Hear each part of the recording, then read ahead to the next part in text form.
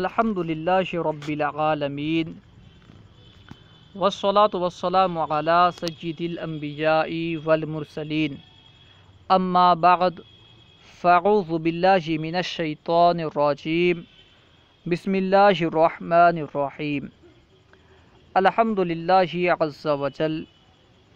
ہم تلخیص اصول الشاسی پڑھ رہے ہیں۔ آج ہم انشاءاللہ عز وجل تلخیص اصول الشاسی سے نصوص کی مراد جاننے کے طریقے جانیں گے۔ سبق نمبر 13، معرفت نصوص کے طریقے۔ نصوص خواہ آیت مبارکہ ہوں یا احادیث مبارکہ، ان کی مراد جاننے کے مختلف طریقے ہیں۔ نصوص کی مراد جاننے کے مختلف طریقے ہیں، الگ الگ طریقے ہیں۔ پہلا طریقہ، جب کوئی لفظ کسی ایک معنی کے لیے بطور حقیقت اور دوسرے معنی کے لیے بطور مجاز استعمال ہو تو حقیقت پر عمل کرنا اولا ہے، حقیقت پر عمل کرنا بہتر ہے، اولا ہے۔ مثال دیکھیے، مثال جب کوئی لڑکی زنا سے پیدا ہوئی ہو تو اس لڑکی سے وہ زانی مرد نکاح نہیں کر سکتا، یعنی جس مرد کے نطفے سے وہ لڑکی پیدا ہوئی ہے وہ مرد اس لڑکی سے نکاح نہیں کر سکتا۔ کیوں نہیں کر سکتا؟ کیونکہ اللہ عز و جل نے قرآن مجید میں ارشاد فرمایا، حرمت علیکم امہاتکم و بناتکم، النساء آیت نمبر 23۔ ترجمہ کنز ایمان، حرام ہوئی تم پر تمہاری مائیں اور بیٹیاں، یعنی تمہارے لیے تمہاری ماؤں اور بیٹیوں سے نکاح کرنا حرام ہے۔ تمہاری مائیں اور تمہاری بیٹیاں تم پر حرام ہوئی، یعنی ان سے نکاح کرنا تمہارے لیے حرام ہے، ٹھیک ہے۔ تو اس آیت مبارکہ میں بناتکم کا لفظ استعمال ہے اور بنات بنتن کی جمع ہے، ٹھیک ہے۔ اور بنت کا حقیقی معنی کیا ہے؟ جو بیٹی، بنت کا معنی ہے بیٹی، ٹھیک ہے۔ جو بھی نطفے سے پیدا ہو، اگر وہ مؤنث ہے تو اس پر بنت کا لفظ استعمال کیا جائے گا، اس کے لیے بنت کا لفظ بولا جائے گا۔ لیکن عام طور پر عرف عام میں بیٹی اسے کہتے ہیں جو شادی کے بعد، یعنی جو جائز طریقے سے پیدا ہو، اسے ہم بیٹی کہتے ہیں۔ جائز طریقے سے پیدا ہو، اگر وہ مؤنث ہے تو اسے ہم بیٹی کہتے ہیں۔ لیکن اگر کوئی زنا سے پیدا ہو، اسے بیٹی عام طور پر نہیں کہتے۔ لیکن لفظ بنت کا حقیقی معنی کیا ہے؟ جو بھی پیدا ہو، چاہے وہ زنا سے پیدا ہو یا ایسے ہی پیدا ہو، یعنی زنا کے بغیر شادی کے بعد پیدا ہو، دونوں پر بنت کا استعمال ہوتا ہے، ٹھیک ہے۔ تو بنت کا حقیقی معنی تو یہ ہے کہ ہر ایک پر بولا جائے، تو یہاں پہ بھی اس لڑکی پہ بھی بنت کا لفظ استعمال ہوگا، بنت کا لفظ بولا جائے گا، اور یہ بیٹی بھی زانی پر حرام ہوگی، اس لیے زانی اس سے نکاح نہیں کر سکتا۔ اسی کو بیان کر رہے ہیں۔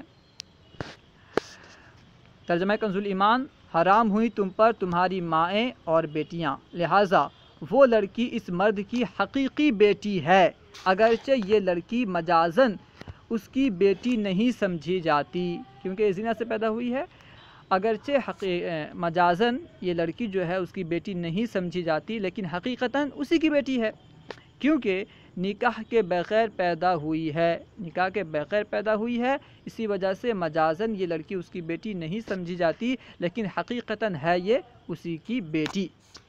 لیکن چونکہ وہ اس کے پانی سے پیدا ہوئی ہے، لہٰذا حقیقتاً وہ اس کی بیٹی ہے، اور یہاں حقیقت پر عمل کرنا اولا ہے، اسی وجہ سے اس مرد کا نکاح اس لڑکی سے نہیں ہو سکتا، اس مرد کے لیے وہ لڑکی حرام ہے۔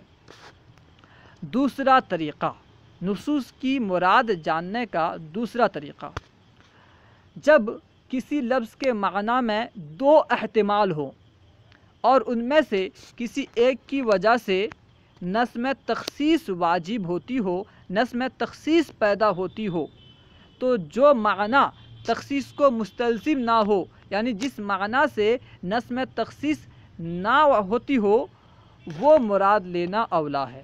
جس معنی کو مراد لینے سے نص میں تخصیص واجب نہ ہوتی ہو اس معنی کو مراد لینا اولا ہے۔ مثال، اللہ عز و جل نے قرآن مجید میں ارشاد فرمایا او لامستم النساء، سورہ نساء آیت نمبر 43، ترجمہ کنز الایمان، یا تم نے عورتوں کو چھوا۔ اگر ملامست کو جمع پر محمول کریں، لامستم، لامستم جمع متکلم کا صیغہ ہے باب مفاعلہ سے، ٹھیک ہے، تو اگر ملامست کو جمع پر محمول کریں تو جمع کو تمام صورتوں پر عمل ہو جائے گا، جمع کی جتنی بھی صورتیں ہیں سب پر عمل ہو جائے گا، یعنی تمام صورتوں میں وضو ٹوٹ جائے گا۔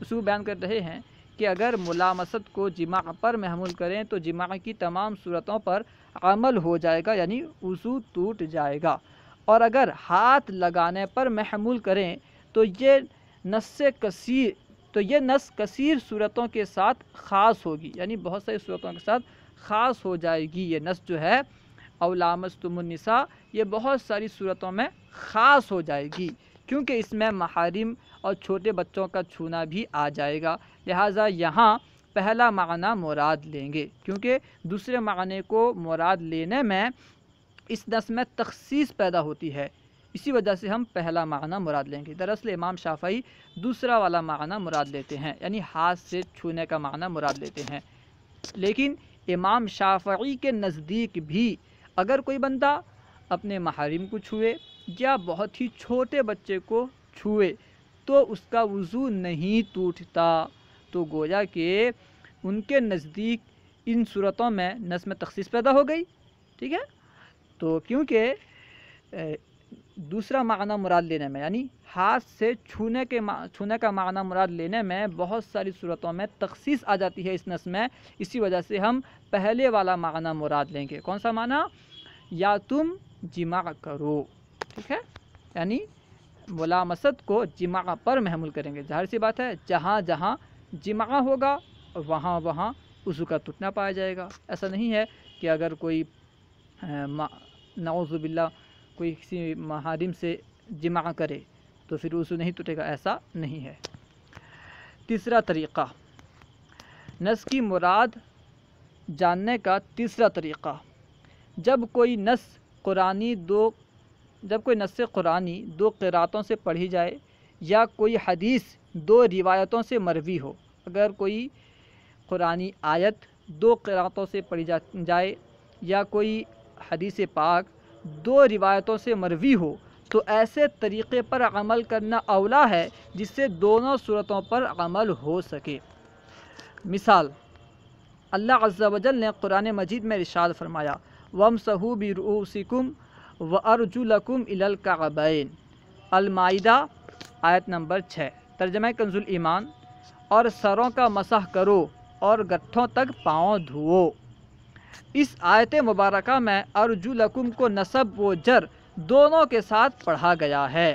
یہ جو نص ہے، یہ جو آیت پاک ہے، آیت کریمہ ہے، وَامْسَحُوا بِرُؤُوسِكُمْ وَأَرْجُلَكُمْ إِلَى الْكَعْبَيْنِ، وَأَرْجُلَكُمْ کا جو لفظ ہے اسے نصب اور جر یعنی وَرْجُلَكُمْ وَرْجُلِكُمْ دونوں طرح پڑھا گیا ہے۔ نصب کی صورت میں مغسول پر عطف ہے۔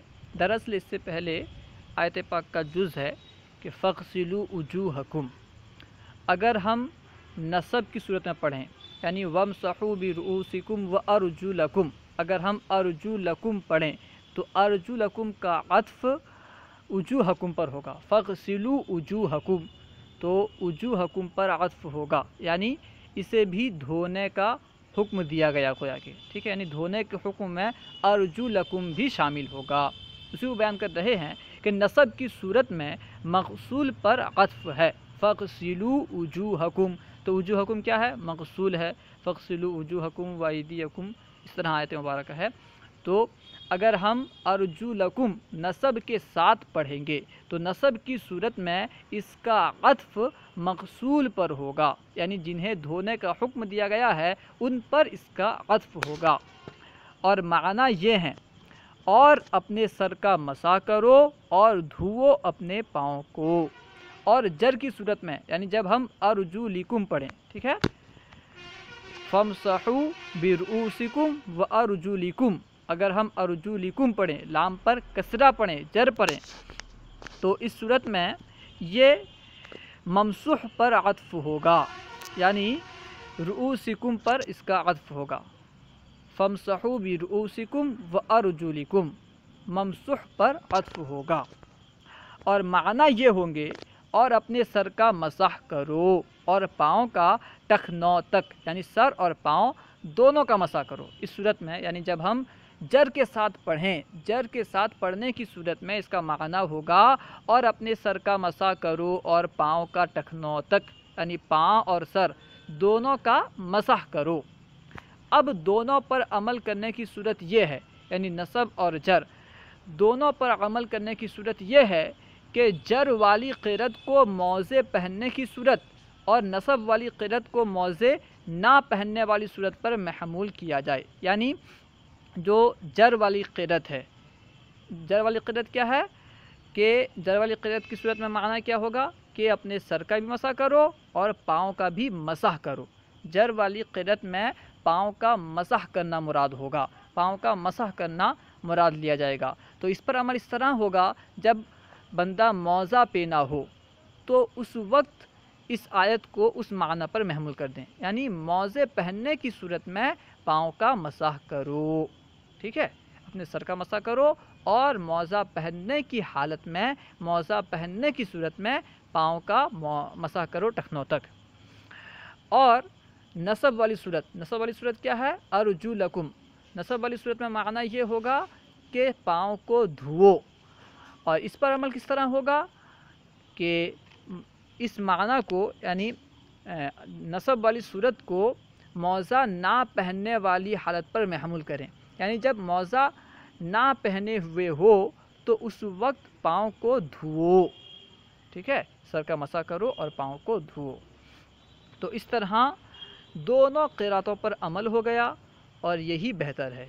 جب کوئی نص دو قرأتوں سے پڑھی گئی ہو یا کوئی حدیث دو روایتوں سے مروی ہو تو ایسی صورت پر عمل کرنا جس سے دونوں پر عمل ہو جائے یہ اولا ہے۔ اللہ و رسولہ اعلم۔ الحاصل یہ کہ آج ہم نے نص کی مراد معلوم کرنے کے 3 طریقے پڑھے۔ پہلا طریقہ کیا ہے کہ جب کوئی لفظ کسی ایک معنی کے لیے بطور حقیقت اور دوسرے معنی کے لیے بطور مجاز استعمال ہو تو حقیقت پر عمل کرنا اولا ہے۔ اور دوسرا طریقہ ہے کہ جب کسی لفظ کے معنی میں 2 احتمال ہوں، کوئی ایسا لفظ ہے جس کے معنی میں 2 احتمال ہوں، تو ان میں سے ایک معنی ایسا ہے جس میں تخصیص آتی ہے، جس کی وجہ سے نص میں تخصیص آتی ہے، اور دوسرے کی وجہ سے نص میں تخصیص نہیں آتی، تو ایسا معنی مراد لینا جس کی وجہ سے نص میں تخصیص نہیں آتی اولا ہے۔ اور تیسرا طریقہ یہ ہے کہ اگر کوئی نص 2 قرأتوں سے پڑھی گئی ہو یا کوئی حدیث 2 روایتوں سے مروی ہو تو ایسے طریقے پر عمل کرنا اولا ہے جس سے دونوں صورت پر عمل ہو جائے۔ اللہ و رسولہ اعلم۔ السلام علیکم ورحمۃ اللہ وبرکاتہ۔